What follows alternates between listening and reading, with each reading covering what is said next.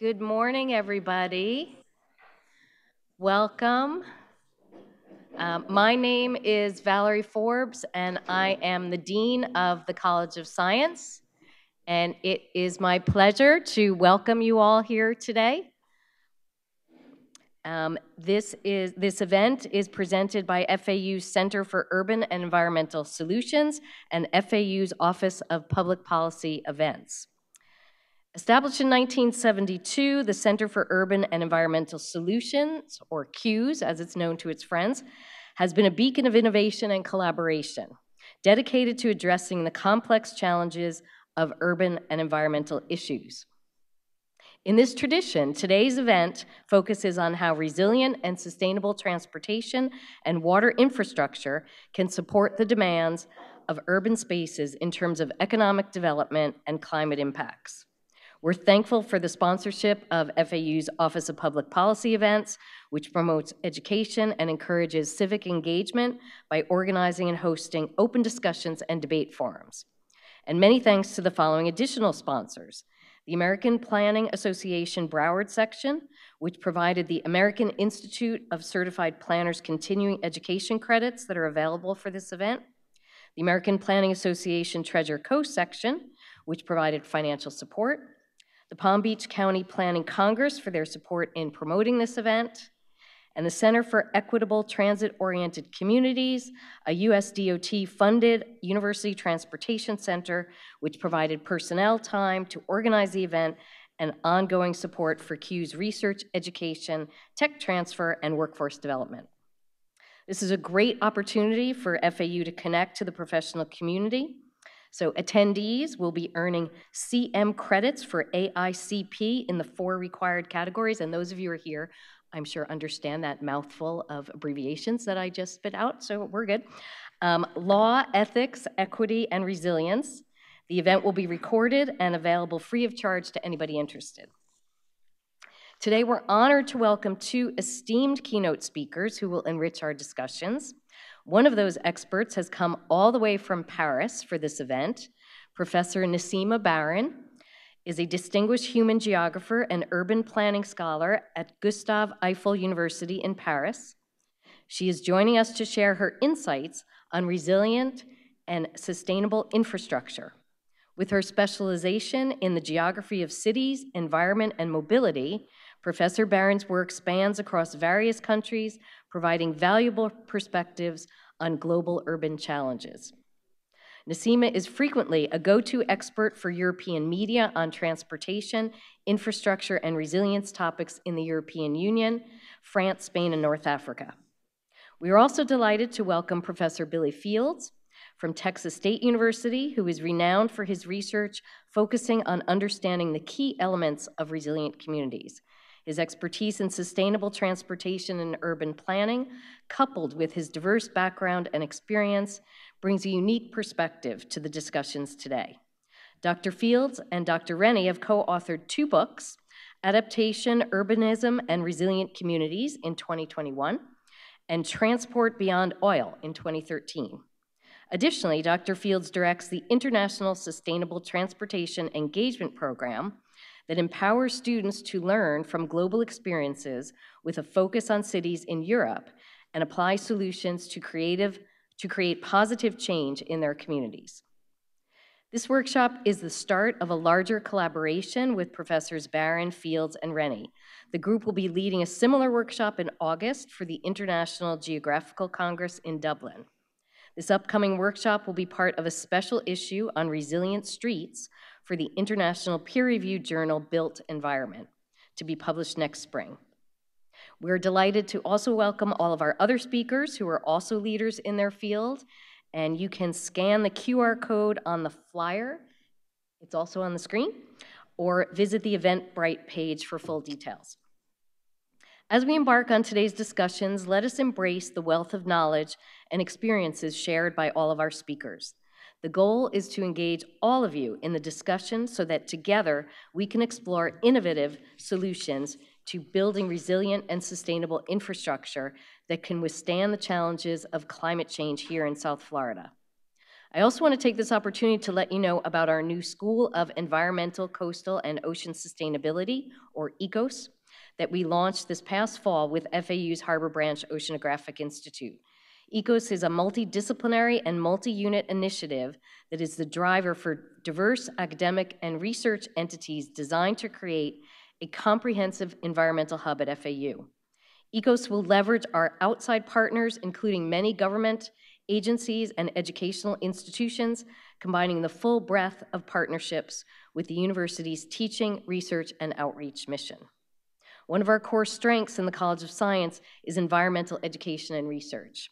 We have experts in a diversity of academic disciplines, from biological sciences and chemistry to physics and urban planning, that are essential for solving complex environmental problems. We're in a prime location to lead the way, with the Atlantic Ocean, Everglades, numerous freshwater ecosystems, all intersecting in the largest metropolitan area in the state. Add the impacts of climate change into this mix, and it's clear we have our work cut out for us. And when I say us, I don't mean just scientists alone. We need scientists, of course, but also engineers, economists, social scientists, urban planners and designers, community and business leaders, healthcare professionals, and more. Our vision is to become a leading nexus of environmental education, research, and community engagement across public, private, and nonprofit sectors to create a resilient future that prepares and lessens anthropogenic impacts on South Florida ecosystems and human communities. Investing in research, teaching, and community engagement related to the environment is a top priority of the College of Science.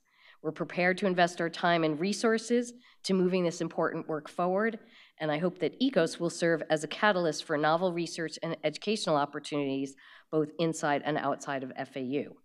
So thank you, John, Serena, and team for having me today to help welcome all of you to this workshop. Thank you.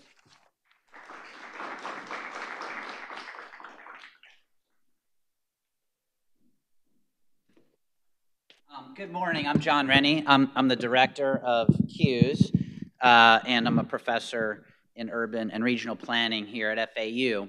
And I want to just kind of introduce our speakers in a moment, but I just wanted to say a few things. I want to, again, thank all of our sponsors and partners for putting this on, the local sections of the American Planning Association, Treasure Coast, Broward, Palm Beach Planning Congress, I believe is us partner on this one. I can't remember if they are or not. We're always partnering with them, so I'll give them a shout out regardless.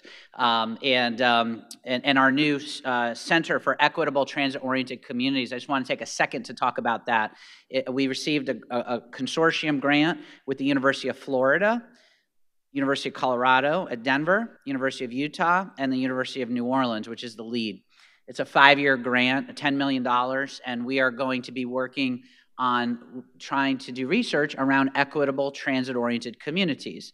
I know a lot of you in this room are representing local governments and local agencies, and we would love to work with you. That's the whole intention of the grant, and we're just really getting that center kicked off. And so let's have conversations about that in the future. I also want to take a moment to recognize that, this, for those of you, including myself, that are AICP, American Institute of Certified Planners, and we have to get our credits, we conceived this workshop to kind of get everyone to knock out all 4 of those 1-hour credits that you need to, which means we're going to be in this room for a while. There's a requirement in terms of how much time we need to have these panels in order to get those requirements. So feel free to get yours comfortable. If you need to get up and walk around, just feel comfortable. The panels are all going to have plenty of time for Q&A. So let's have a conversation. The whole point of this workshop, the reason we're calling it a workshop, is because we want it to be a conversation, right? A workshop is not a seminar. A workshop engages all of you, right? And I know, because I'm going to be here for 4 hours. I hate sitting for 4 hours, right? So the more we can talk and discuss, the more engaging it is, the quicker the time will go. And hopefully at the end of it, we'll have lots of good ideas, and we won't want to leave, and we'll want to come back together at some point, maybe in the fall or sometime soon. So without further ado, I would like to introduce my good friend and colleague, Billy Fields. Billy and I worked together at the University of New Orleans some years ago. I kind of lost track now. We've been friends for a long, long time. I met him shortly after Hurricane Katrina when he was working at the Rails to Trails Conservancy. We had a job opening at the University of New Orleans. I encouraged him to apply.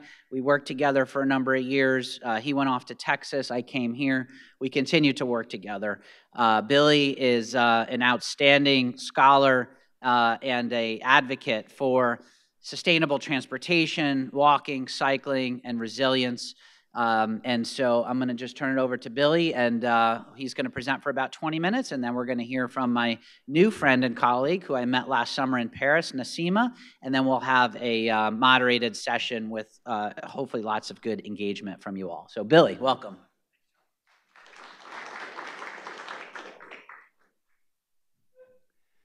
So I'm in a political science department, and I come out of an urban planning, urban design background. So what I'm going to do for you today is we're going to start off with some ideas, and then we're going to look at some case studies and images to kind of warm us up. So I thought I would warm up with Espanola Way in Miami Beach. I was there the other night, and it's just lovely and wonderful. And you walk, and you think, oh, this is lovely. And then you walk around the corner, and there's cars everywhere. And you think, why can't we have more places like this? And driving the ideas behind resilient streets are basically the concepts of how do we create more green, safe places for people to walk, bike, and access by transit. And I'll explain in just a second, but that's the overarching sort of theme of what we're looking at. And the work that I did with John on adaptation urbanism basically looked around the world for case studies of places just like Espanola Way that you have in the area here, and then searched for the kind of politics and policy choices that we can make to create more places like this. Let's see, go to the next slide. There we go. So this is some data slides, but just to kind of get us started, if you look at the United States and peer countries in terms of sanitation, we rank just as good as any other peer countries that are out there. If you look at the United States compared to other peer countries in terms of transportation fatalities, we are not doing as well. And I have the Netherlands, Spain, and the United Kingdom. There are lots of other countries out there. I just sort of selected those. And what you see is Spain, for instance, the green sort of color there, was just about where the United States was 20 years ago. And Spain has made incredible strides in improving their transportation safety system. And unfortunately, we've made some strides, but we haven't improved at the same rate as other countries around the world. And the real question is sort of why is the US so much higher in terms of our transportation fatalities and pollution rates? Next slide, please. And the real answer is that we have not followed best practices around the world. Best practices largely are around Vision Zero systems, safe systems, basically focusing on changing the environment, and by changing the environment and encouraging slower speed traffic, you create safer spaces. And largely, we haven't done that. There was research that was done in 2014 that showed that 20,000 fewer Americans would be killed annually and almost 1 million injuries prevented if we utilized those safe systems. And that was done in 2014. That was 10 years ago. What happens if we had made those changes 10 years ago? We would have saved 200,000 lives and prevented 10 million injuries. So these changes are small in community after community after community, but they add up to really large numbers over time. So that's the sort of large sort of policy issue that we're dealing with in terms of transportation safety. Next slide, please. And really the sort of core components here and what we're going to talk about today are some policies, some policy background in terms of how these systems operate and function. And then what I'm going to do is show you some case study examples from Copenhagen, Amsterdam, Barcelona, London, Vancouver, New Orleans, and Texas. It's a wild tour that we're about to go on. Lots of stuff in a short amount of time. And then I'm going to finish by talking with a couple of opportunities for Florida and how to think about these ideas that you see from around the world and how they can center in your own communities.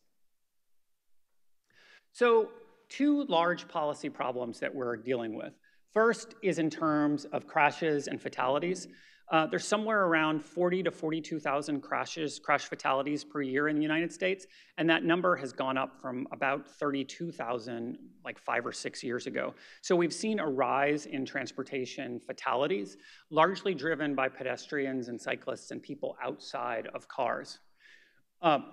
The transportation sector is also the largest sector for greenhouse gas emissions, somewhere around 28% of all greenhouse gas emissions. When you look at indirect sources as well, that goes up to about 40% of all greenhouse gas emissions related to the transportation sector. So if we're serious about climate change, we need to be serious about transportation emissions. And finally, it just takes up a lot of space. Analysis of cities shows that 20 to 30% of all space is dedicated to roadways, and those roadways tend to be sort of single purpose, moving cars.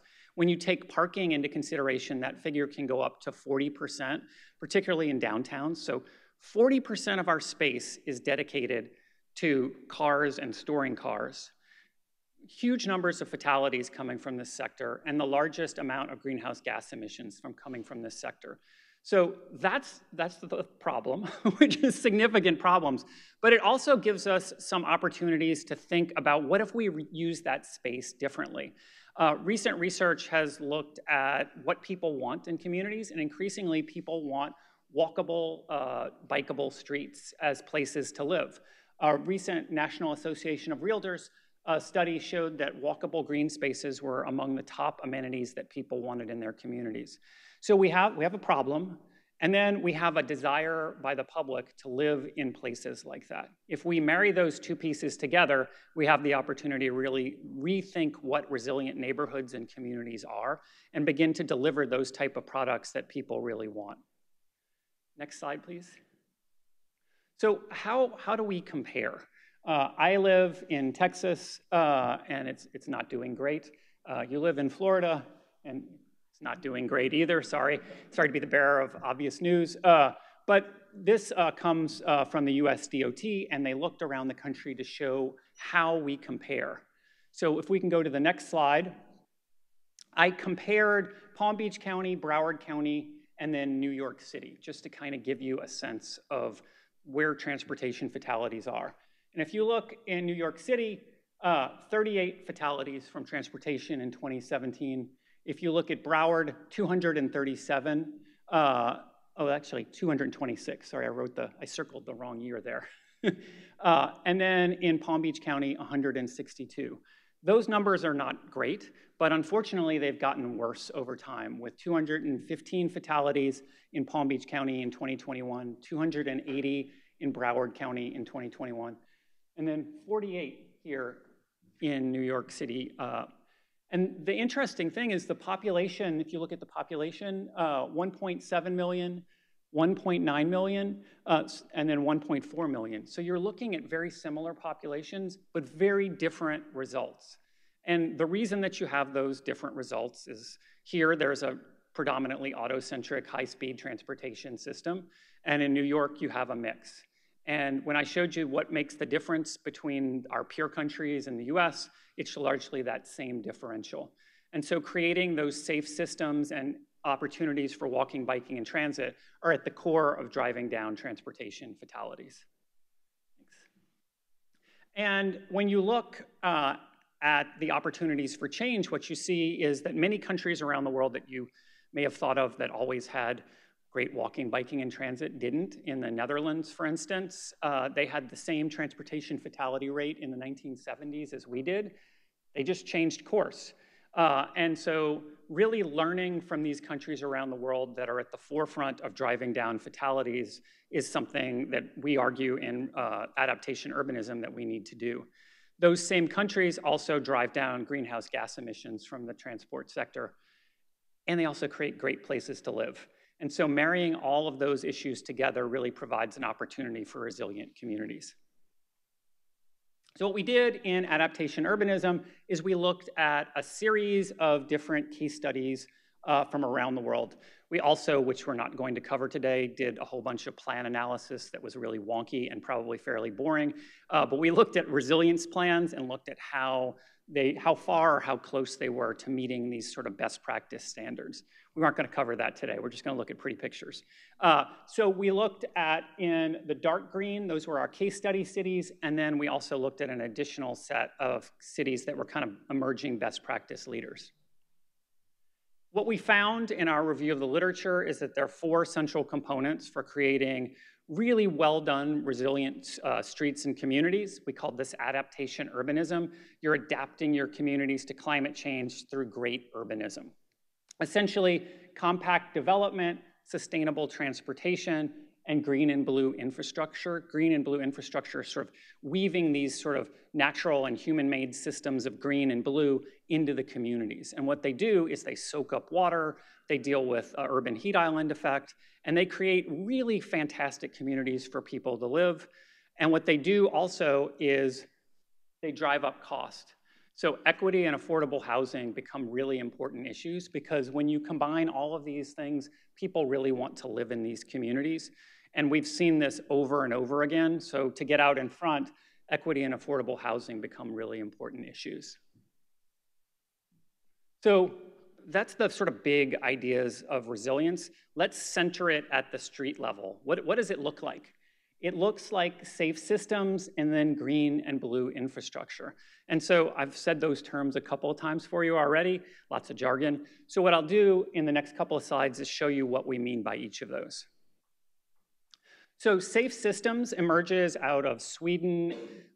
They call it Vision Zero there. The Netherlands calls it safe systems or sustainable safety.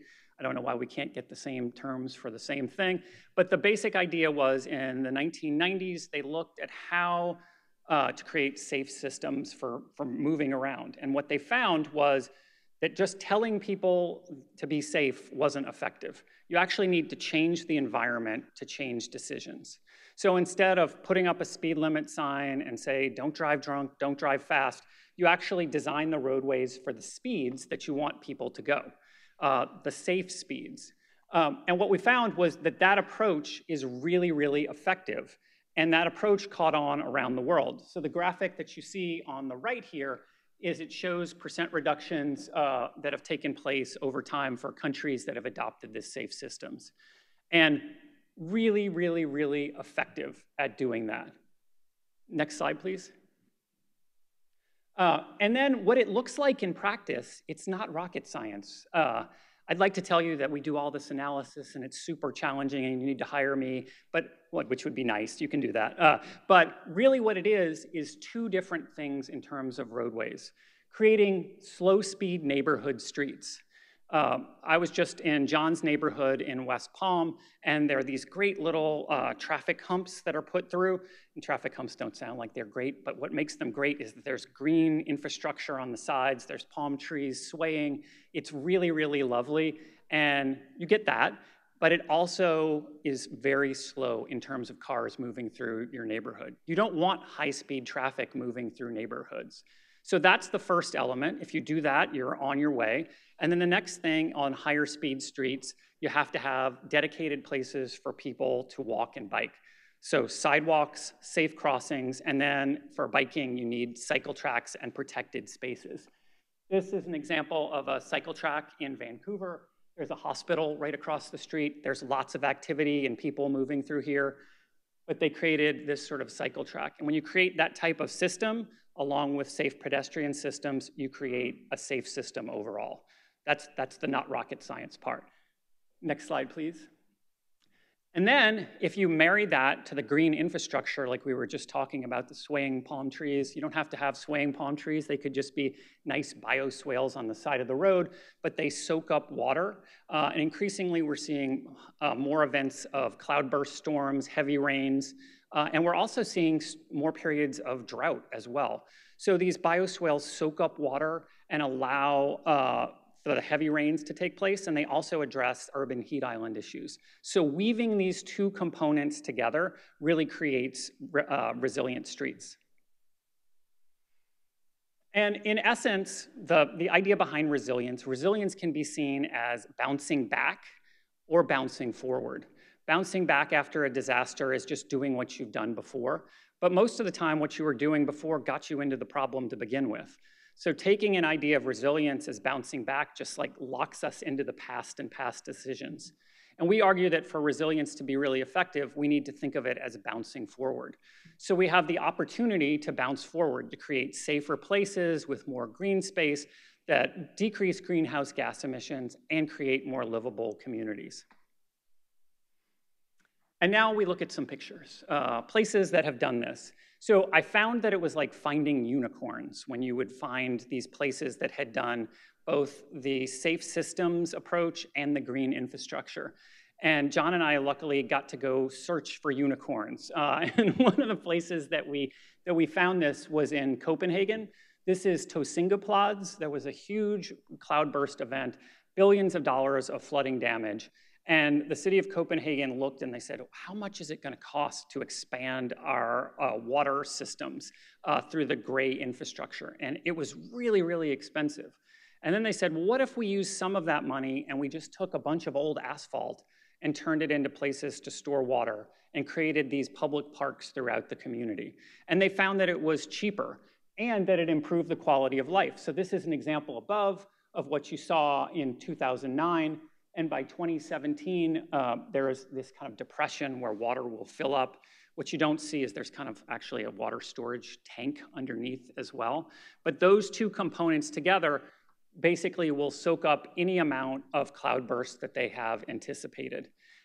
And you also have this lovely little public park. There are new stores and shops that have popped up around here. So it's a great public amenity.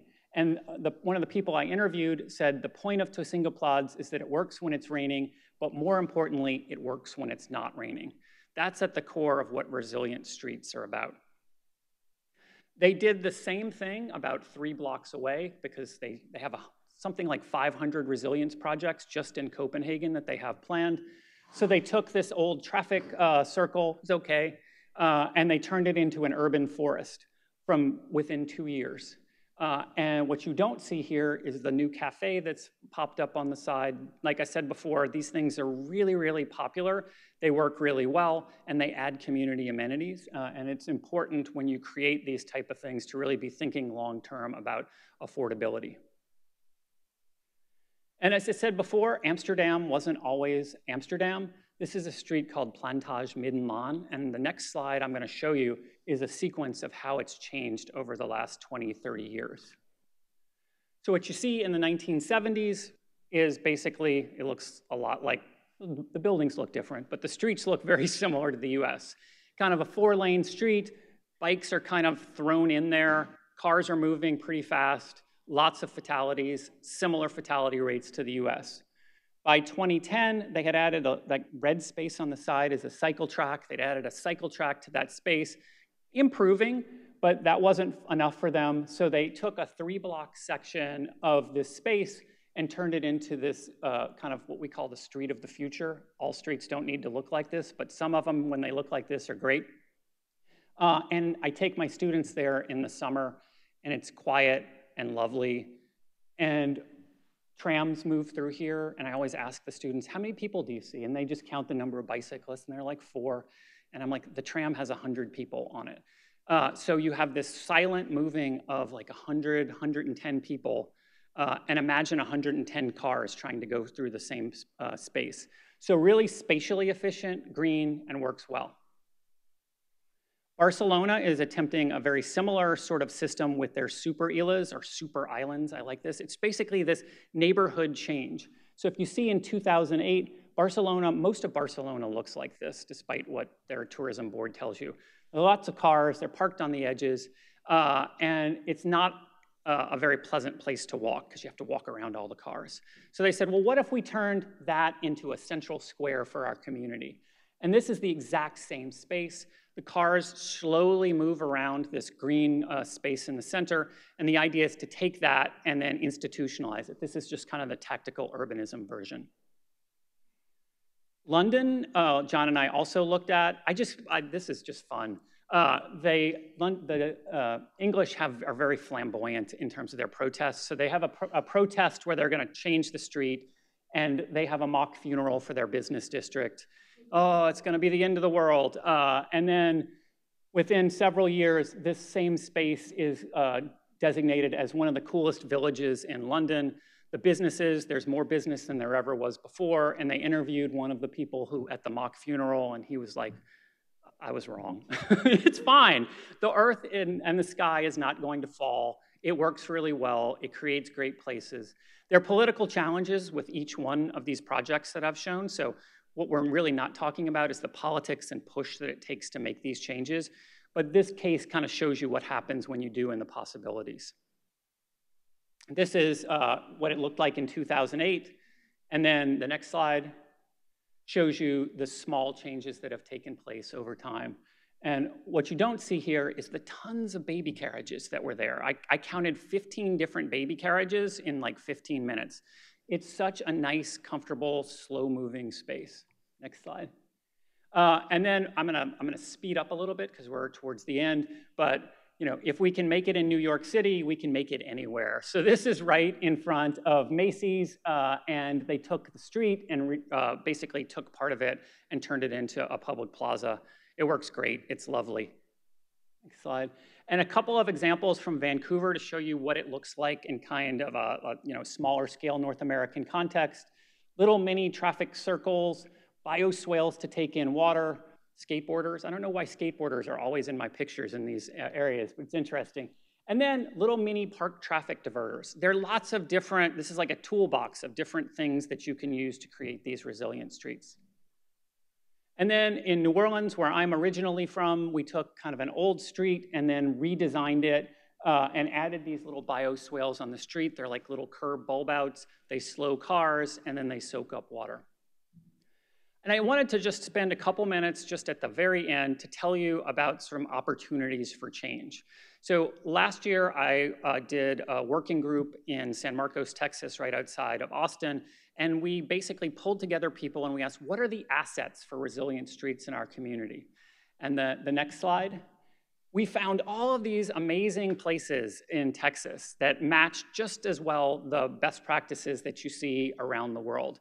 And most people were kind of startled, and they were like, oh, wow, that's amazing. We have all of these in our communities now. The issue that we found was that they don't connect together. And so identifying what works is really important, and here are some examples. I'm not an expert in this area, but I walked around, it was great. I found these little assets.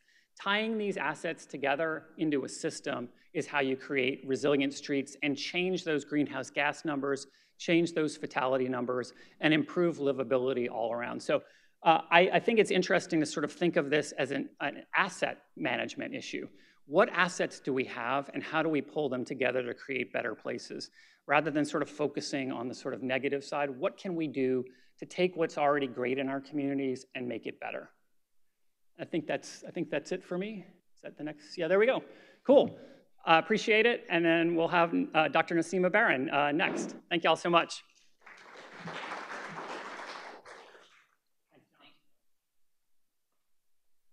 So yeah, we're going to just jump next into Nacima. I met Nacima last summer while I was on sabbatical in Paris. And she was just so gracious, both personally and professionally. Not only did she tell me where to go in Paris to see great examples of these sorts of issues, but she also invited my family, my kids, to this wonderful park about an hour outside of Paris where we went zip lining, and my kids just had a phenomenal time. And so even though I haven't even known Nacima for more than a year, it feels like I've known her for a lifetime. So welcome to FAU, and thank you for coming all the way from Paris for a relatively short trip to present to us. Thank you so much. It's my great pleasure to be here. It's okay?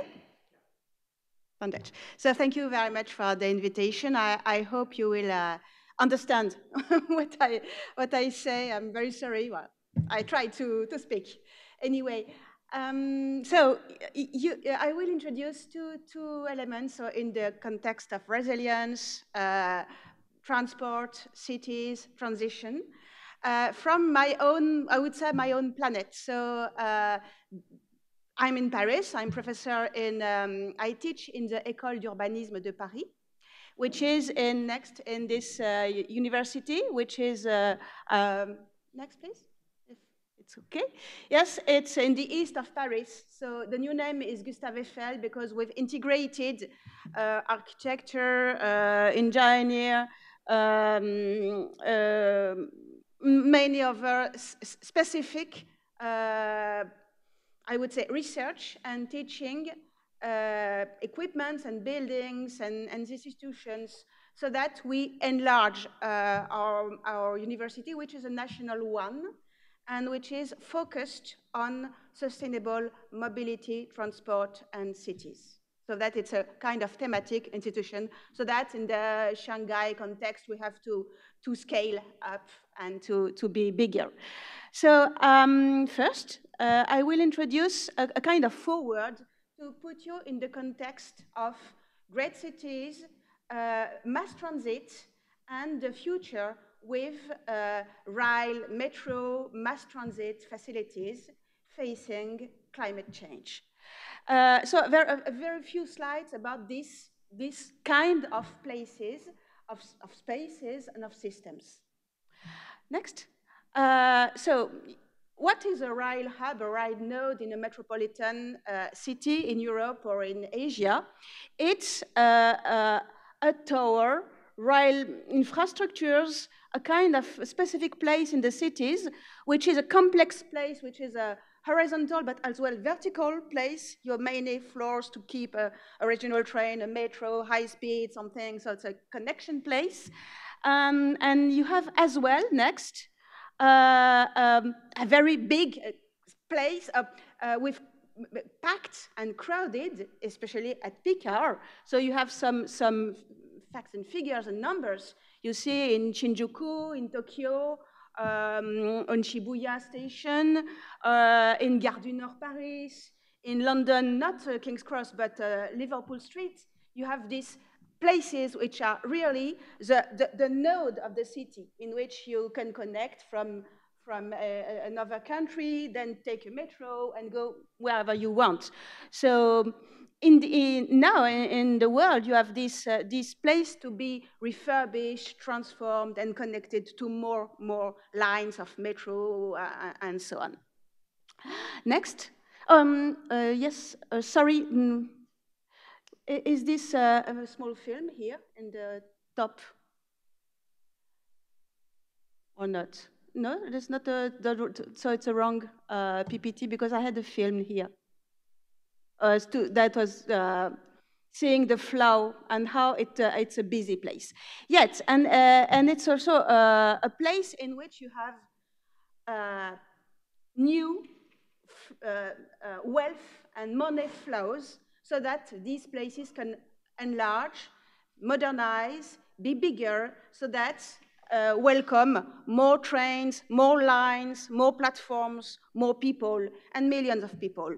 So you can see in India, for example, the former Victoria Station, which is being enlarged to welcome crowds and crowds of millions of people, and to produce the kind of, they say, Railiopolis. That is to say, it's a station, but it's as well a piece of the capital, of the metropolis, with residential complexes, entertainment, stores, retail, and many other activities. So in this context, then, next, I will introduce three elements. First, what's the problem with climate change and with the problem of heat, the specific problem of heat, which will be coming in this kind of cities and this kind of districts.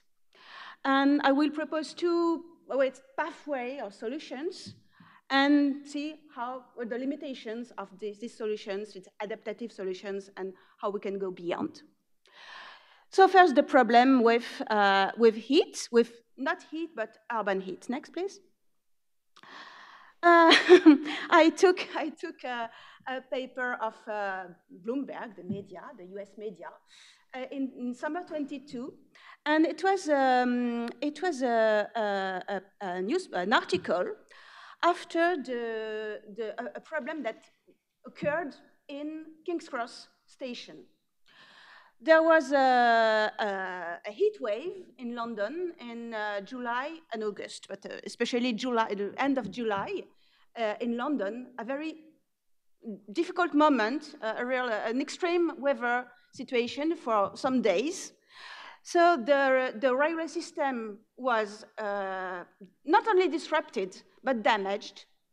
And as you see here with the special notice, you come to King's Cross, and there's no rail, nothing to go anywhere. So they closed all the stations.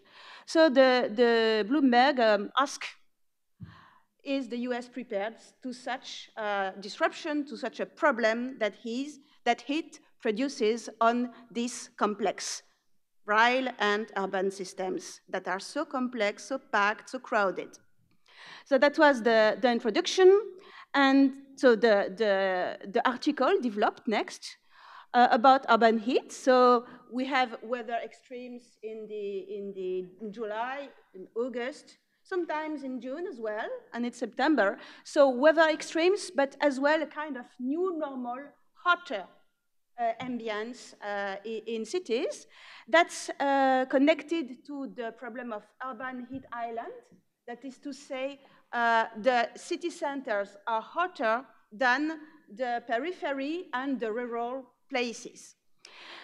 So about microclimatic conditions within cities, then the free 30s, that is to say 30, but it's in degrees, sorry, it's in European Celsius degrees, but you have, when you are above 13 degrees, above 13 milligram in hygrometry, that is to say wet air, and 30 kilometers per hour for wind, that you can have fires as well, then it's a threshold of insecurity for the systems.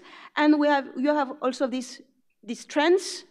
These heat extreme weather periods will be much more probable, much more intense, and longer in the future. So we have to face and to prepare and anticipate this context. But especially in cities, but especially in these rail hub or rail districts. So next. And I have here to explain that these systems, you had photos, aerial photos, are systems, special systems like an onion with layers from the core to the periphery of these rail hubs. So if I can explain how this rail hub will adapt to the heat conditions, let's see the various layers, from the core to the periphery of these systems. So first, next please, we have and John, I took an example of any rail hub in France, and I took the capital of Brittany, French Brittany, which is Renne. So I took the rail station, rail hub. So here you have these tracks, rail land. So it's the first part, the core part, is tracks, platforms, depots. So this industrial part to produce metro and train, regional train services. So it's a part of the system. Then next, we have the building, the hall to welcome passengers, which is in this moment being redone in Europe and in Asia. So it is second layer, the station buildings, and you have vertically, of course, parkings, or so car parks, or everything. But it's in building. Then the third space, it's the forecourt connecting to light rail, buses, bikes, especially built in Netherlands and Copenhagen and Denmark, but in many other countries and cities now. So the intermodal hub is really connected to the rail hub. It's part of the same system because people go by bike to the station and then take a metro or something else to go to work. And so in this moment, in a very normal average rail hub, you have pedestrians, bikes, light cars, metro, bus, motos, regional network, national network, and so on. And in the future, when the mobility flows will be bigger, so by 2050, there will be an increase of average 40% of this flow. You will have as well scooters, ride-hailing, segways, floating cars, autonomous cars. So you have to get a place for this connection outside the building to make a rail hub efficient. Next, of course, you have this TOD approach, and you have a development or brownfield redevelopment area, because part of these rail hubs were as well freight or industrial land, which has been revalued with a rail redevelopment, just as in King Cross London and many other examples. So this redevelopment area adds residential buildings, offices, stores, and many other buildings near or in the periphery of this system. And if we can even go larger in the next, in this, and so I took an example, Northern London, because now with the HS2, which will be added to the high-speed 1 line in UK, and you've already in St. Pancras the European high-speed to come to London, and then the HS2 is going to Manchester. So you have only to transfer from one rail hub to another, 10, 15 minutes walk.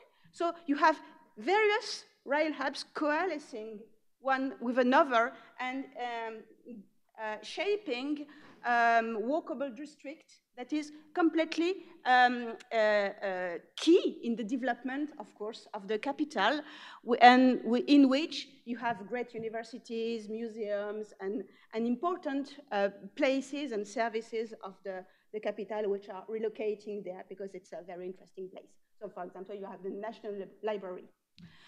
So all these layers are connected to the problem of heat now. That's what we will see. Next, please. So first, when we have this perspective, this vision of these different spatial layers, let's see the urban heat rising. Please, next. I only took a thermal photograph of some French cities. I could have done with many other cities. You have 99% chances of seeing an urban island within the urban island. I mean an overheated district in the place of the rail hub. You see what I mean? It's not the urban island. It's an urban island in the rail hub that is much hotter than the urban heat, which is already hotter of the general area. So I can give you numbers, but you have, I'm sorry, with the European numbers, but it's 5 degrees more the city with the rural, and 5 degrees more the rail hub than the capital. So it's beginning to be quite uncomfortable. Next. Why? Two big causes, many criteria. But in left, you have this rail soils land that is dry and hard. Dry and dark. Sorry. So you have a problem of albedo, refraction. We're not here for a course of physics, lecture of physics, but you understand that you have very dry, it's a kind of desertic conditions. And right, when you are in Shibuya, in the dense Hong Kong and Japanese or London context, but you have a very, very dense land use model with high-rise towers. So you have this problem with no wind. You are in a kind of overheated place. You cannot breathe anymore, and it's quite difficult. That's the problem. But the second problem is that, as you saw in London in July 22, everything collapsed. That is to say, I tried to explain two levels, gray and pink color.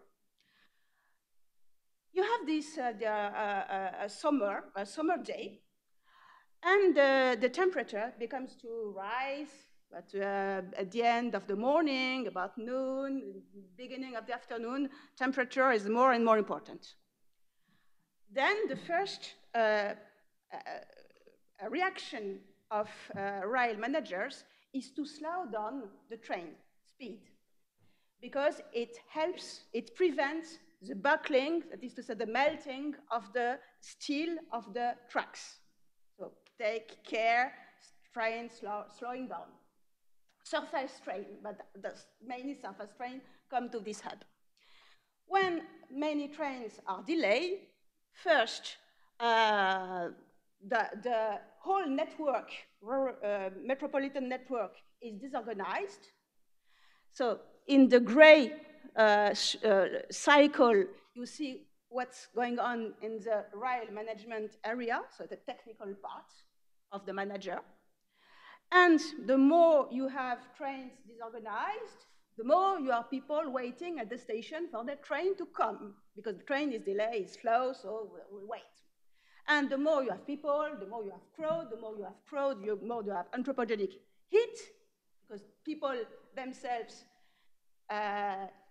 make heat, in fact, in these packed places. So it's not very, very good. So that's the disruption point. And we have to, in the end of the afternoon, the beginning, the bed temperature go better and better in the evening. That's a recovery moment in which people give water bottles to the passenger to tackle with the conditions. So in France, we are given water bottles to stay in this platform under the sun for half a day.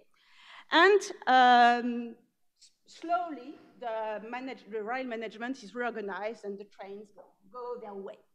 So till the normalization, the resilience, because it's a resilience functional model, very, very normal. So heat disrupts these rail hubs. It can damage infrastructure, and it disorganizes the servicial dimension of these different services. Next, please. Can you put this, perhaps, can I have this film, because I had the other. So it's the end of the day. We had a long day, and we have these crowds who ask themselves how they will go home tonight, and so they are quite, the station is so packed that nobody moves, the trains don't move, so it's a moment of insecurity and emergency. So it was to contract with the first film, I couldn't put, with that all this flow, his choreography was doing well, and now there's nobody, no movement, no choreography more. So that's the problem. Next, please, if we can. Go. Escape. Yes. Next, please. No, less. Sorry. I think we've before. Back. Yes, this one. One day disruption is the disruption functional model left. You have a normal state, then you have this cliff, a disruption point, then you recover until you get a normal situation. The very problem is that the one day, if you have it every day, you have a quite problematic rails hub summer. And I explain you in this seasonal resilience functional graph that you have this everyday disruption till the closure, the real closure of the station, which occurred in King's Cross in July 22. So this is the problem at the core of the system, the rail system. And we will see the impacts on the broader, on the wider dimensions of this system. So next, please. The problem is, of course, the mobility system of the capital, because you come and you go to this rail hub with bike, with buses, with everything. So when the hub is closed or limited in its performance, it's all the sustainable mobility system of the city that is broken. And some studies and surveys have been done, especially in France, when that shows that people will, in these situations, will stop using their metro and regional rail system. They will come back to car because it's much better. They are inside the car, they have a good temperature, they have the music, and they are okay to go to the work, and no more with these mass transit systems. So there is a model shift between sustainable mobilities and car mobilities if we do nothing, because when a rail hub is closed, well, you have to find other solutions to move. So, and you see, in case of heat extremes,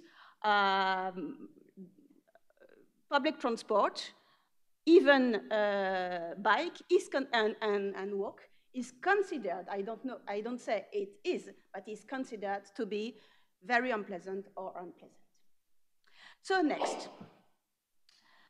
I will try to I think we've skipped one first presentation. I show you, back please, won't be too, let's be back, and back one. So I try to explain you two pathways, two solutions that have been developed. The first, please back. No, there is a problem in the slides, but let's go. Well, we are here in Netherlands. In Netherlands, you have left these railway systems, Den Haag, Rotterdam, Amsterdam, Delft, and people live in one city, go to another by train, work, and then go back, and then take your bike in the bike park of each station. So they can have two bikes in each place. And this is connected to a vision of urban planning that is necessary.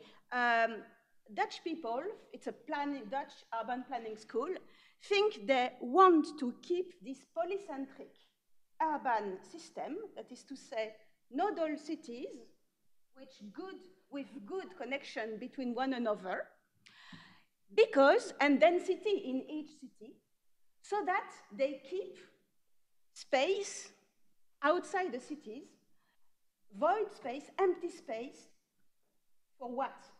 For stocking water, because they are below sea levels, and if they have dense cities, they have space to be resilient, but to be climatically resilient, to store water, because they need it. So it's not only a problem, you see these rail hubs of transport resilience, it's a problem of territorial survival and resilience in the future, because it's so important to have various cities with good connection and mass transit. So please, next. So they did, so I present a survey and study they did, because I'm connected with these various European rail expertise, engineer expertise, from a Spur belt, that is to say, Spur is track and belt is built, German is the image. They want to sustain, to foster a good image of rail that will tackle with this challenge. So they did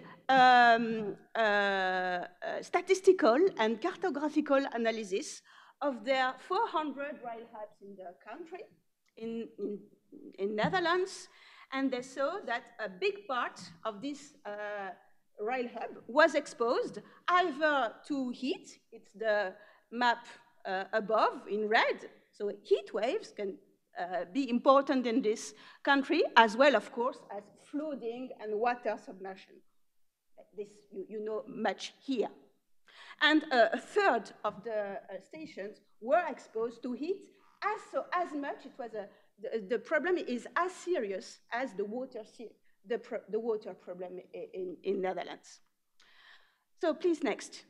They did this survey, so you have, I give you these images of these big, important, emblematic, iconic rail hubs in Netherlands, and they try to find green solutions to try to shade and to protect and to adapt this rail hub with green solutions, nature-based solutions. That is this pathway, this Dutch solution. So next, what did they do? They really profile with several indicators such as heat stress, drought, land subsidence, damage for storm. They profile each of their rail hub as a space with the neighborhood, with the rail, but also the urban parts. As I presented, the urban part, the residential district, the store, the bike part, everything. So it's a special system, broadly speaking. So they do this very precise analytics, and then they act, and they produce solutions, please. Next, so I cannot develop all 400 stations. So I took Assen, which is a small one in northern Netherlands, in the line toward Groningen.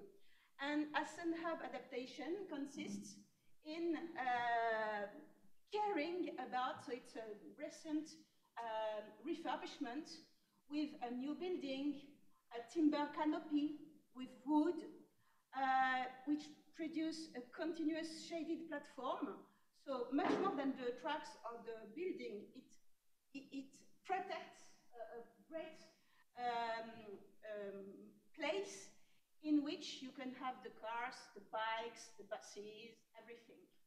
Of course, an important bike park area, and they protect as well. You see in the map here, they protect a forest very near of the station. You see here the green place. That helps to soften these overheating moments and to give a kind of refreshing, cooling impact in the rail hub. And it's efficient. So it's a first proposal, a first way of acting and adapting. So then we work one another between countries in Europe, and this idea to shade and even in the forecourts, here it is in Paris, but we don't plant trees and wait till they are big, because we will wait for decades. So we produce the also gray solutions, textile, shading, and all this stuff, with design, architects, innovation, and low tech. So second idea, and the shading becomes to be important and transforms even the functional dimension of these hubs. You can see the waiting room is no more a room, it's a garden outside the station. So it's an open air waiting room. So it's a garden, in fact, with chairs, and you have your number of platforms to wait for your train under a tree or in a shaded area. So that's the nature-based adaptation. Then another pathway, another solution, which is developed, of course, both merge or mix or hybridize, but the second comes from the French expertise, and it's connected to electricity and to energy. So I explain, please, next. The audit, the technical audit, comes from another vision of the problem. It's no more this idea of the tracks who buckle because of this heat. The French people say the weakest point of the rail hub is the electric grid. And these components are much more exposed to also to melt or to go in a bad way with the heat. And that's true. In fact, that's quite true. So you see this photo. In a rail hub, you have the steel infrastructure and you have the electric infrastructure to feed the movement of the trains. Yes, yes, Jan. So this electric demand of a rail hub is huge. Or in a heated day, everybody takes his climate at home. In the rail district, which is so dense, everybody takes his own climatization at home. The consequence is blackout, fragilization of electric system in the rail part, and overconsumption in the residential part goes to next, a very big problem. So when you have a blackout in this kind of rail hubs, you have trains in tunnels stopped, so kind of problem. People in lifts, not so pleasant. Big problem. Even to cybersecurity problems. And it's complicated in Europe because of terrorism security. So all cascading effects begins to go very bad if we have an electric problem during a heat wave. So it's another cascading problem which goes from this heat moment. So please, next. So French people say, we want our rail hubs to be, energetically speaking, autonomous. We will have to protect our own bubble of rail hub system. And the best way to do this is, next, to produce our own. So it's not much the planning culture of Dutch people. Water is bad, heat will be bad, and they take this fear of water submersion and they connect it with heat of climate risk.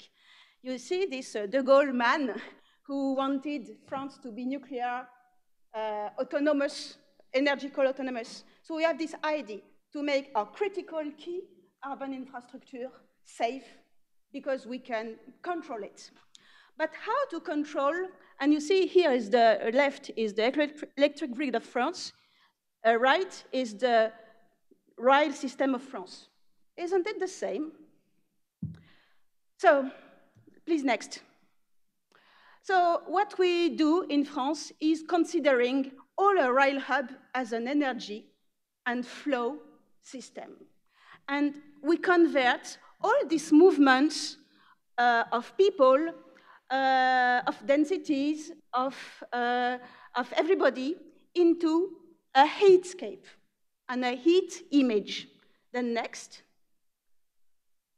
And we try to have a metabolistic approach, that is to say, energy, make train move, and then is recuperated with the braking system into lightning of the station, and then is recuperated as in order to make the digital screens for the platforms. And it goes in a circular way.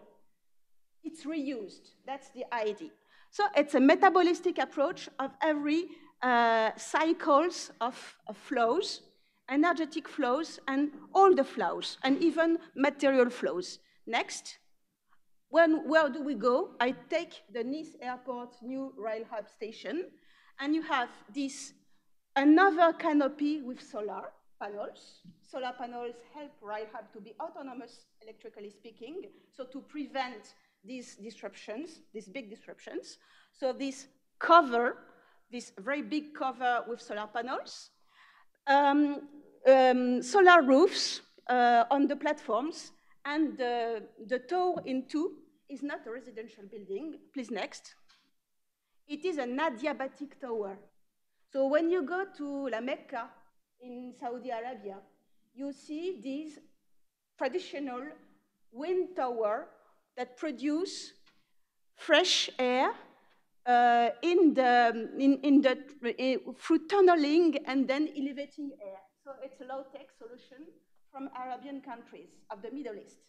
And it's the first time it's been included in a European Rail Hub. So I finished, John, with a conclusion to show you that there are two ways of anticipating this climate resilience problem in rail hubs. Please, next. Conclusions and takeaway, very few ones. First, we have a lot more to, please, next. We have a lot more to, not only to discover, to study, to research. I am a scholar, so I am in this. I have to make research forward because not only with rail makers, which are in the core of the system, but as well as the urban planning makers who are in the vicinity and the neighborhood of rail hubs and who are part of the game because they use electricity, they need fresh air, and so on. So we have to engage all the stakeholders, a very simple stakeholders, planning authorities, transit agencies, promoters, in this vision that it's key to refresh this part of cities. So it's first a challenge for research, for transdisciplinary research. Second, it's a challenge to implement quickly design adaptive solutions. You see these green solutions, gardening, creating devices such as the adiabatic tower can be done, of course, with money, but as well as reprioritizing other goals of the planning of these places, because we have to make room for these places. Perhaps a smaller bike parks or car parks, I don't know, because we need more type of place and room for this. And third, so next. And third, we have to raise large amounts of money to change big rail hubs. Because what is done now is in relatively small or medium-sized rail hubs because they are smaller. That is to say, even the stakeholder system is more simple. But you go to Tokyo downtown, you go to London downtown, you have so many institutions that you have to make them agree over huge investments. So we have in this to make heat and cool an asset and to include it in this approach of land value and value creation of rail hubs. And it's an economic problem, but I think it's also very critical. So thank you very much, and sorry for being too late.